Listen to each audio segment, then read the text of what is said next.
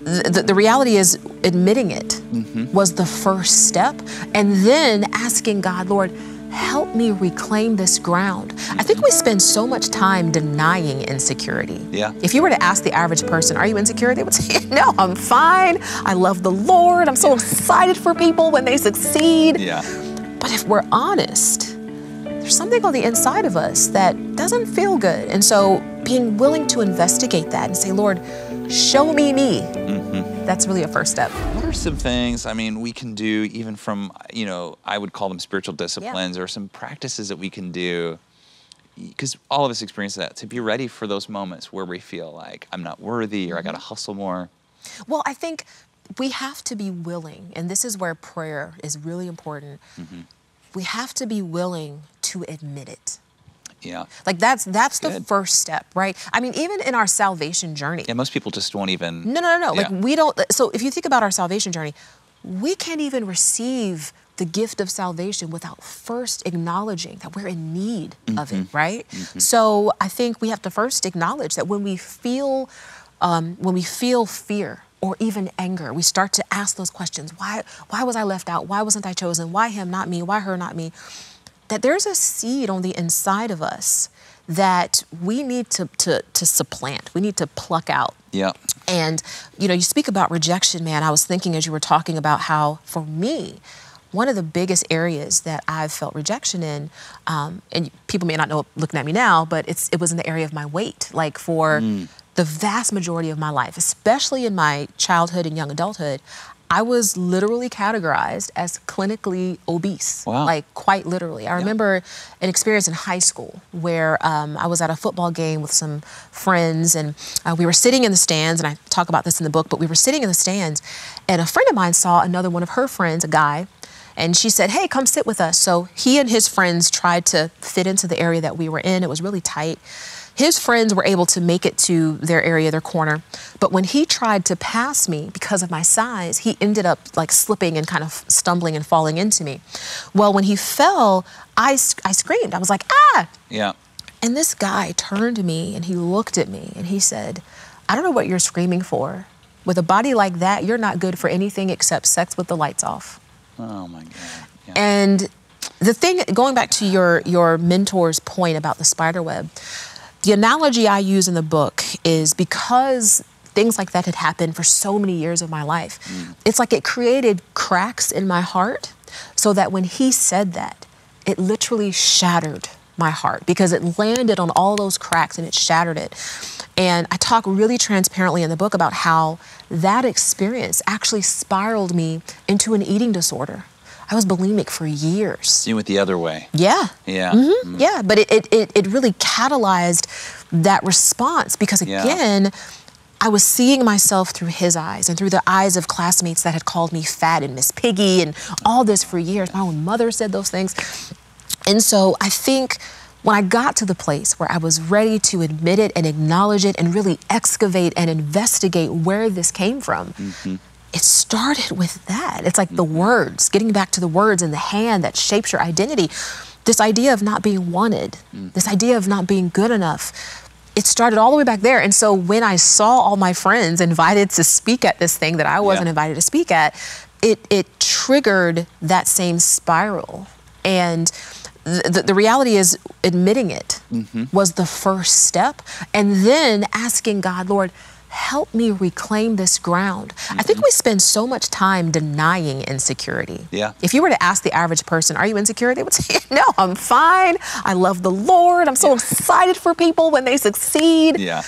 But if we're honest, there's something on the inside of us that doesn't feel good. And so being willing to investigate that and say, Lord, show me me. That's really a first step. Yeah, and there's like what we think consciously, and then there's this whole world under the surface too that is all the stuff you're talking about, because that event is it's a connection to all of those other rough events. You are a champion. When I think about what you've overcome and where you've come to, you're someone people can really look to for advice. Not a lot of people have gone through what you faced in your life, and I think it's really impressive. People can learn from what you've been through, whether or not they've been through the things you've been through, and really I think, win by, by studying what you're talking about. One of the things that came to mind as you were talking was, okay, so you were overweight, and then you became bulimic, and you were seeing your physical body through the eyes of this, idiot that said this stupid thing to you, and yet it still weighed on you. You talk in your book about getting healthy, and a lot of times we don't think about being physically healthy, being connected to spiritual health. Is it connected in your mind? 100%. So, yes, I, at my highest, was almost 300 pounds. And I remember, I had 2 little boys. I had like an infant and a toddler. And, I wanted to play with my boys, but my joints chronically ached. I was always tired. I just didn't feel good. And there was one day when my baby was crying, and his room wasn't far from my room. I was laying down in my bedroom, and I got up and I walked over to his room, again, not far, but by the time I got to the doorway, I was out of breath. Wow. And I remember thinking... And you would never know it. You look so fit. That was a journey. That was a journey. Yeah. I decided in that moment, I was like, I can't do this anymore, because I want to live a life where I can enjoy my children. And so, like many people, I had tried fad diets throughout my life, I did the Atkins thing. Even at one point, I just drank water and thought maybe I would lose weight that way. I just ended up really hungry. I tried, no carb, low carb, all of it.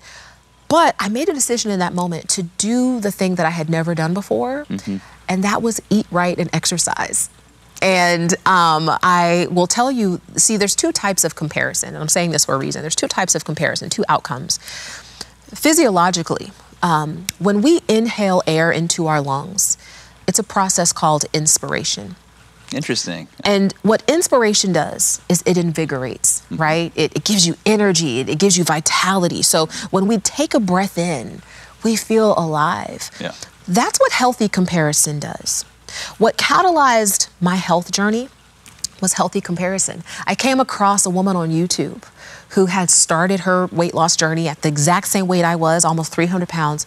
She had lost 100 pounds through eating right and exercising. And it was seeing her story that made me believe that it was possible for me.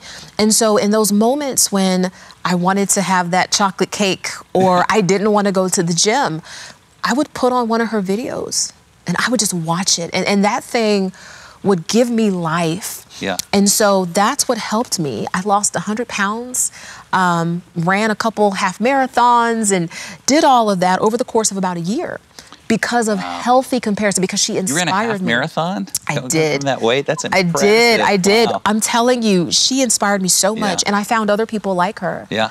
But I think the flip side is, physiologically, when you exhale air out, it's a process known as expiration, which is why when you take your last breath, it's called your expiration date. And so toxic comparison is what leads to feeling like you don't measure up, feeling like you're not good enough. You see somebody succeed and you feel like a failure. For many years, I had felt that way relative to my health. I would see, people who were in the gym, and I would be like, I could never do that. I could never do that. Because there was a belief on the inside of me that I wasn't good enough.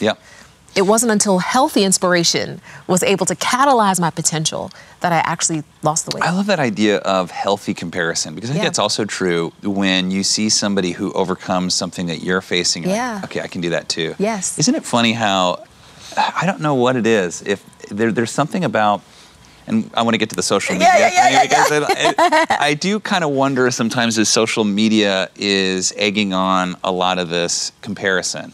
But then I think, well, you probably saw that positive comparison. What did you call it? Good comparison. It's healthy comparison. Healthy, yeah. You probably saw that on social media, right? Yes. You saw it on YouTube. On YouTube, okay. The enemy.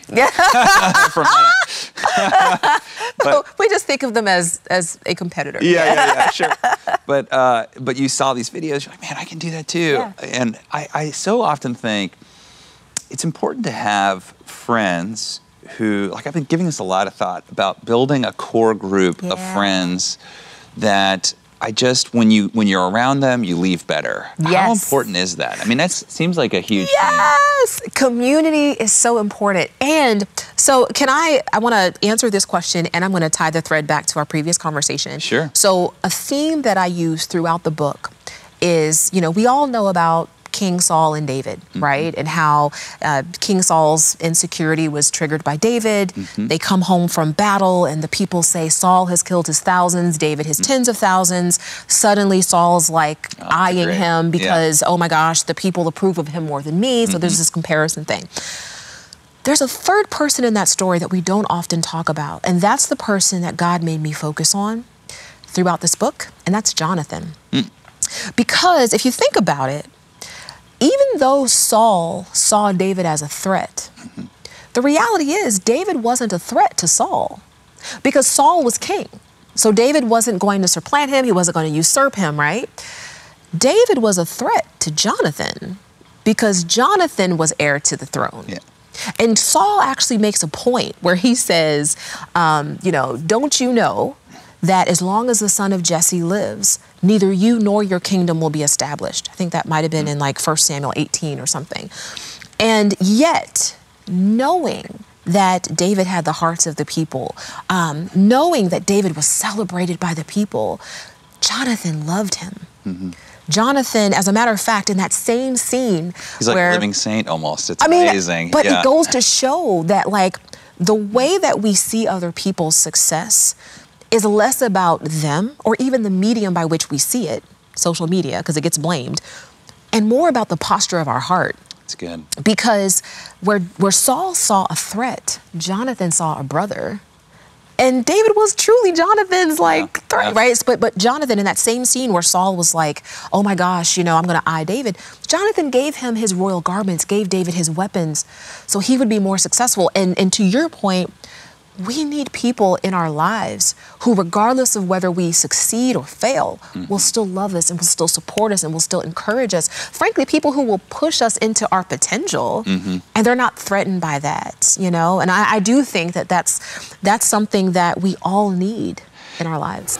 At TBN, our mission is to use every available means to reach as many individuals and families as possible with the life-changing gospel of Jesus Christ. Thank you for helping make the gospel of grace go around the world. Without you, we couldn't do it. God bless you.